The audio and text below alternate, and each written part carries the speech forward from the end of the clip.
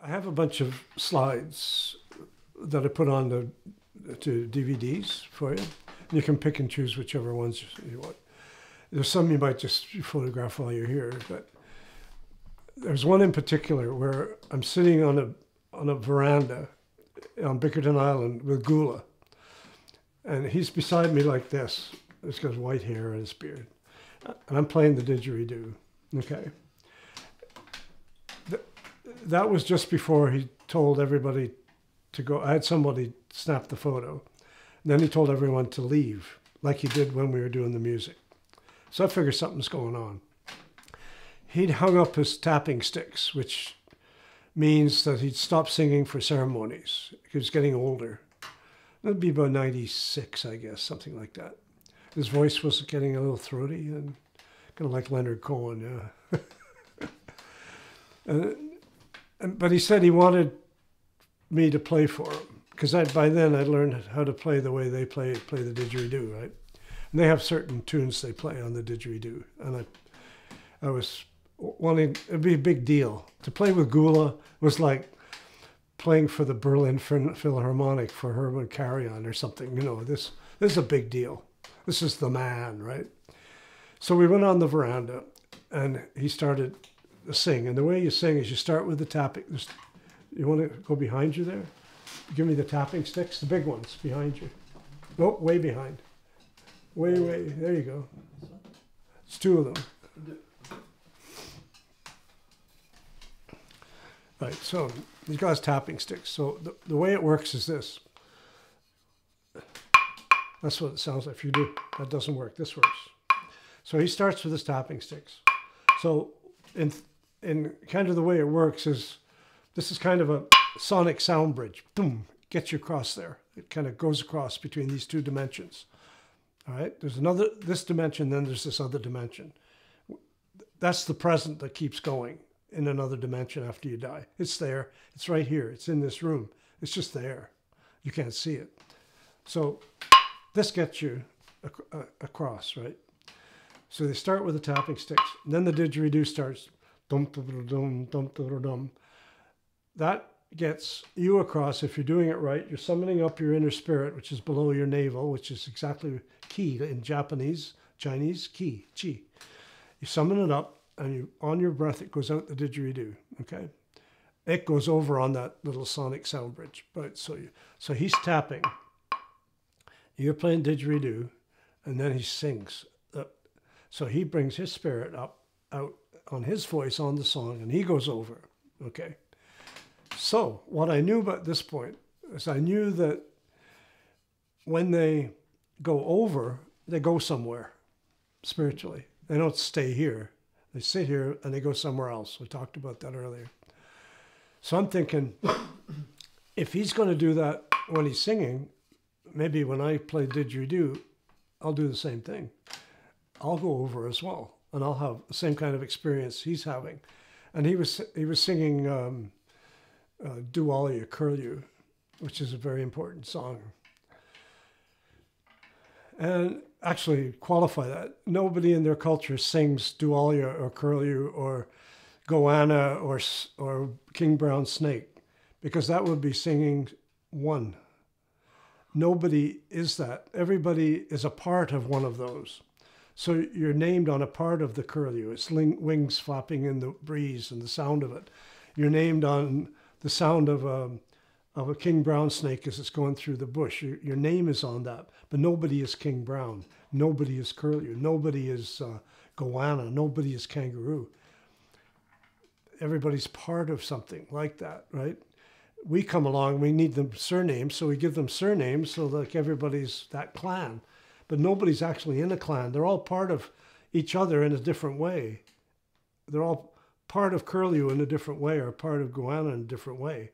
But nobody is a thing, a unity or an entity. They're not like that. It never was like that. And we've done that. we've recreated their culture as a bunch of units, which they never were. So everybody's themselves. So, you know, you're a little bit of the wings and the curlew, and then a little bit of the silt that's churned up in the river by the stingray. And then we can relate because those two things relate together in the dream time. So, I don't know. So anyway, he's singing curlew. So I'm thinking, well, his part of curlew. I call it curlew, but he's singing as part of curlew. So I'm thinking, okay, I'm gonna, you know, so I'm at the beginning, it's pretty nervous, right? I'm nervous, playing for the master, making mistakes, I can't keep up. I'm not in the rhythm. So he stops and he starts again, sings again. So we do through 2 or 3 times and starting to get into the rhythm, right? So now we're kind of into it. He's really singing well. And I'm playing, I've got the rhythm that matches his singing cadence. It's never the same as his cadence. It's different. It's always off a beat or 2. So he may be, you know, 2 beats to a measure. I might be 3 or something like that. So anyway, so we're going off like this. Then all of a sudden, I'm not there anymore. I'm up in the sky. And I'm flying along like this. All right? I'm looking down. All I'm seeing is I'm looking down like this. And below me, there's these fields. And there's a road going between the fields. And there's fences between the fields. And I'm like this. And then I'm not thinking. I'm just floating. And then something happens. I realize where I am. I'm not where he's going. He's going to where his spiritual stuff is. Because that's what attracts him. And his Dreamtime things. They're all his, not mine. I'm here. I'm traveling down the Scotch line where my parents first moved to when we came to Perth, and I'm coming in towards Perth over that highway. And as soon as that consciousness hits me, I'm back just playing the didgeridoo. That was my experience. Had it been anything else, it would have been fake. But I knew it had to be real because it was consistent with the whole underlying assumptions of this culture. That you go where your spiritual stuff is, you don't go where somebody else's is. And that's another mistake anthropologists make, right? They think it's their culture for them. No, their culture is for everybody. We can all do this if we learn how to do it. Well, I never did it again. I've tried, but it's different. You're just in that specific zone with this guy, right? And that's what happened. That's kind of cool. And a beautiful thing, you know, you're floating along like this. He's still there. And that's the confirmation I knew that this is what they do. And then his daughter, she came back. She was down south. She married a teacher, Gula's daughter, when she was, I guess, early 20s, late teens. So they moved down south to teach. And Gula wanted her to come home to be part of the culture, right? And she knew quite a bit. So I was sent down to get her on my way back to Canada, going down to Sydney on the train from where I was going. And so I stopped in to see her, and I kind of told her what her father had said, that he wanted her to come back with her husband and learn more about the culture and take a role in the community, right? So she did. I came back here, and she eventually went back to Groote Eylandt and lived there. So the next time I went back, I was talking to her. She said, you know, I never believed any of the stuff my father was teaching me when I was young. She said, but I do now. And I said, what happened? She said, this is what happened. Gula was planning to hold a ceremony with elders on Groote Eylandt and the adjacent mainland. And they were having to negotiate the time and the place where it would be held. And so he told her that he was going to travel over there that night to the mainland and talk to the elders over there to make arrangements. And she said, how are you going to do that? It's a 30-mile trip across open water and there's no airplane. I said, no, I'm not going to go like that. I'm going to go different. So she said, what are you going to do? She said, well, I'm going to go in the bush. I'm going to paint up white ochre, whole body. I'm going to go into the bush with my sticks. I'm going to sing myself over there. And I'm going to meet with these people who are doing the same thing and have our meeting, and then we're going to come back. So it's like, sure, sure. So night falls. He's gone. Next morning, he comes out. And she says, yeah, did you have your meeting? He says, yeah, this is what we talked about. And he recounted the conversation that he had with these people over there, right? And she's like, oh, come on, you know, give me a break. She goes over to the council office where there's a telephone. She picks up the telephone and she phones over to the council office over at Numbulwar and asks to speak to one of the guys he claimed to have met. He repeated that conversation. He told her word for word that they'd met together and had this conversation. There was no possible way he could have possibly done that. First of all, there's no phone except inside the council office, which is locked. And you're not going to get anybody at the other end because it's locked in their council office. That's the only phone there is. You can't go over by water. By the time you got over, it'd be time to go, you wouldn't get back in time for the next morning. And you can't fly. And she said, after that, that's it. Everything he taught me after that, I just took it in. And now she's one of the two left who can sing herself over. And she's a woman, and that's unusual. Maybe not in the past, but recently, in recent history. Women generally don't do that. They follow the singing, they don't lead. Well, her ambition is to eventually lead the singing when their culture gets back together again. And now Gula told me, like, not to tell her, but he said that she's one of the two people left who can actually transport herself. But she has to learn more about it and how to do it. So pretty cool, eh? That's before he died, eh? Big loss, tremendous loss. There's also a picture on my slides of me with him the last time in the hospital holding his hand. It's a beautiful picture. Yeah, I miss him. We had a deal. Whoever goes first, the other one hangs up their tapping sticks. So when he dies, I stopped doing research, which I did. When he died, that was it. I could go and visit part of the people. No more studying.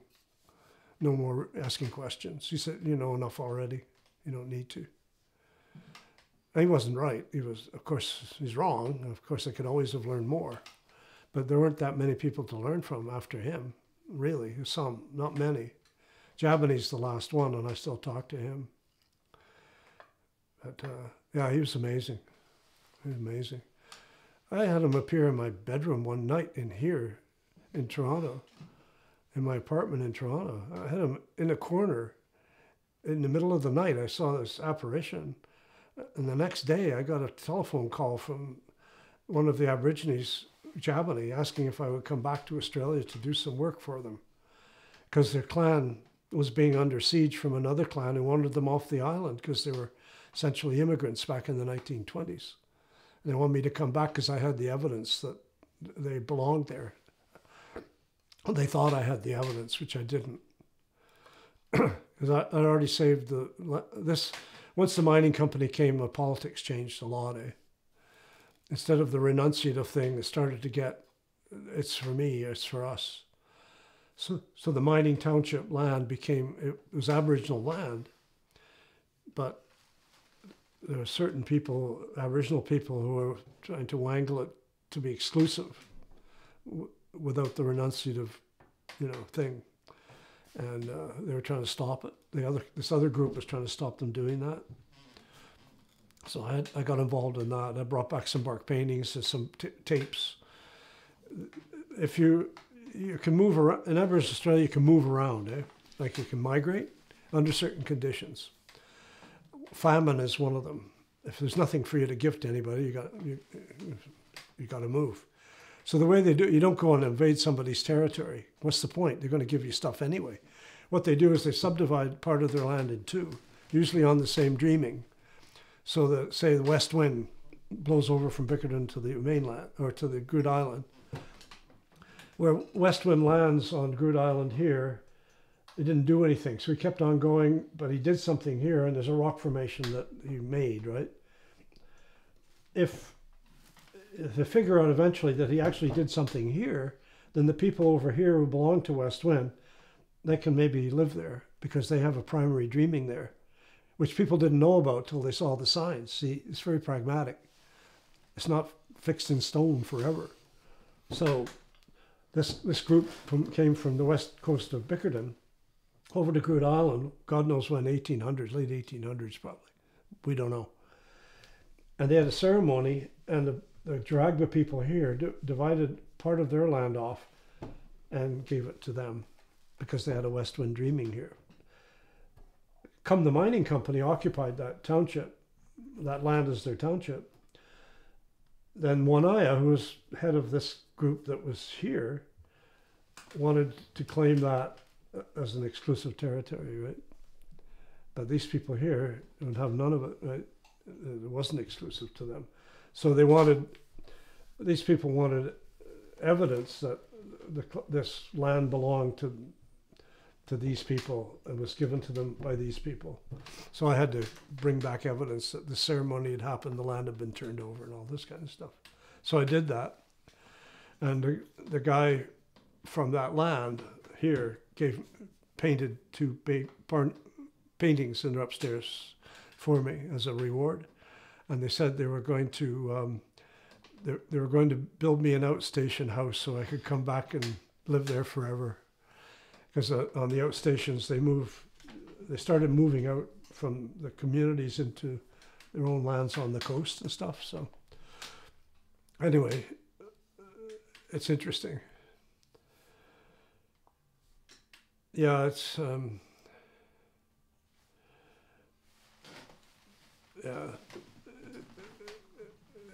there's so much stuff you don't know where. You see, your mind goes a bit, and then it goes a bit further, and it goes further, and you start being in the moment a bit more. And the more in the moment you get, the more real it becomes. Now I can see that meeting that we had, and I can see in my mind, I can see them all, and I can see who was talking, and I can see who was talking to me. And you know what happened? I just turned up with the evidence. They had a meeting, and nobody wanted the evidence given to them because just me coming back was enough.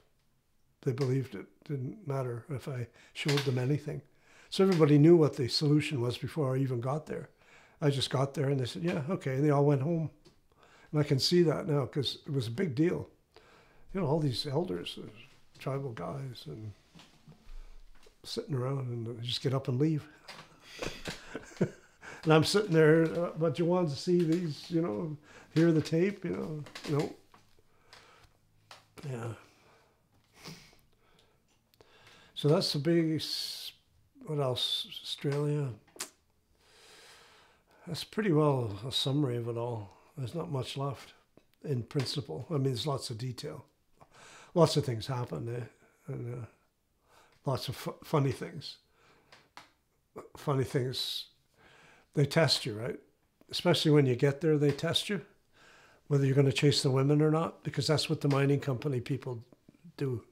That's what they were doing. They had these really rough southern whites coming up to work in the mine, strip mining, and they're after the Aboriginal women. So when I got there with my wife, they want to know if you're like them.